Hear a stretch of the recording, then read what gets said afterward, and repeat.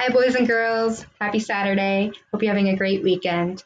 The title of our book today is Can I Be Your Dog by Troy Cummings. Enjoy.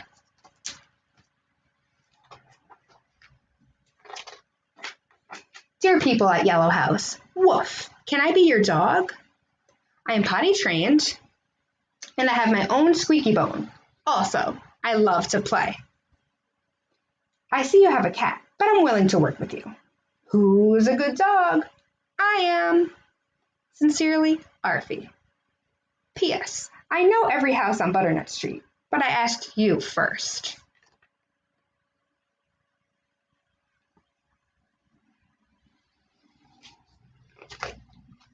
Dear Arfie, we're so sorry, but you cannot be our dog.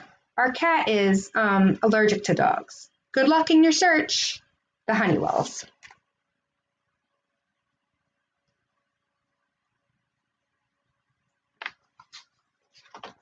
Dear Butcher Lady, can I be your dog? I think your butcher shop would be a great place for a puppy like me. I could keep the floor nice and clean. Arfie.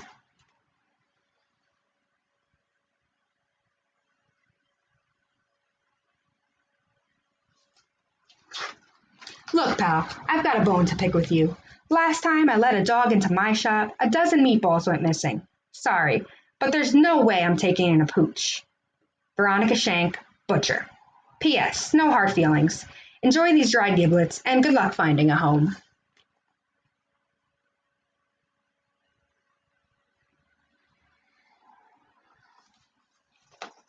Dear Fire Station Number 5, can I be your dog? I can fetch your boots. Plus, let's just say I know my way around a fire hydrant. I've sniffed out every single one on Butternut Street, and yours is the shiniest. Arfie.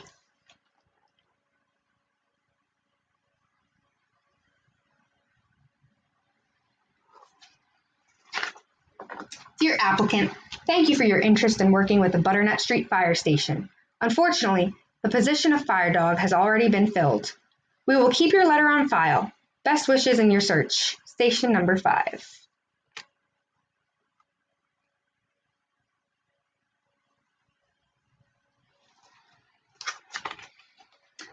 Dear Junkyard Guy, I'm not gonna lie, you're my next to last choice.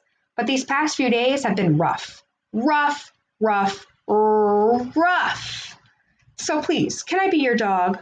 I don't eat much, and I can bark if people try to steal your junk and stuff. Hopefully yours, Arfie.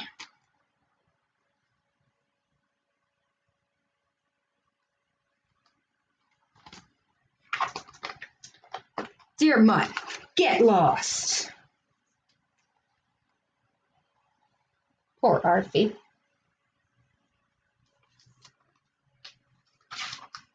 Dear Last House on Butternut Street, can I be your dog? I see that your yard is full of weeds and your windows are broken, and there's a funny smell. But I'm not picky, just lonely. Arfie.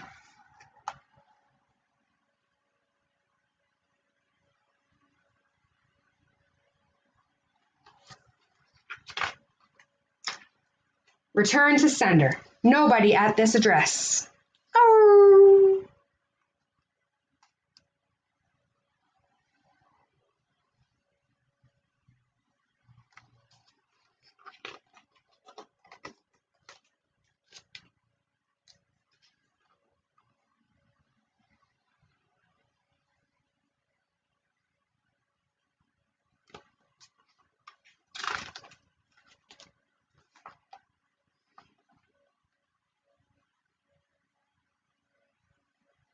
This is my favorite part. Dear Arfie, can I be your person? I need a friend who will be with me no matter what. Snow, rain, heat, or gloom of night. And I see that you already know everyone on Butternut Street. I know you'll make a first-class partner. With hugs and head scratches, Mitzi Whipple, letter carrier. P.S. If you agree, meet me at the big blue mailbox.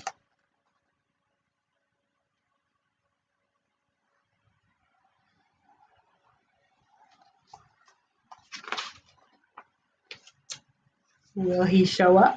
I don't know. What do you think? Yay!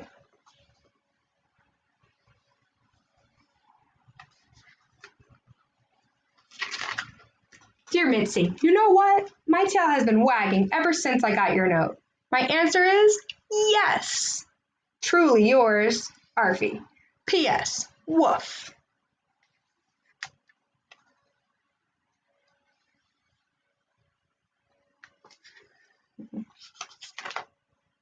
And that's the end of the story, but I'd like to read you this little note at the end from Arfie.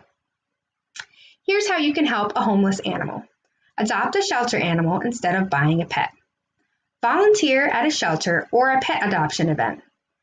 Spay or neuter your pet so there will be fewer fur babies to find a home for. Donate to your local animal shelter or a national animal advocacy group, such as American Society for the Prevention of Cruelty to Animals, ASPCA.org, or the Humane Society, humanesociety.org. Extend a helpful paw so all our animal friends can find forever homes. Arfie. Here's the illustration at the end of the book of Butternut Street. Cute little story. All right, boys and girls, have a great rest of your weekend. I enjoyed reading this book to you. It's one of my favorite stories. I hope it's one of yours now too. All right, have a great weekend, and I'll see you next time. Bye-bye.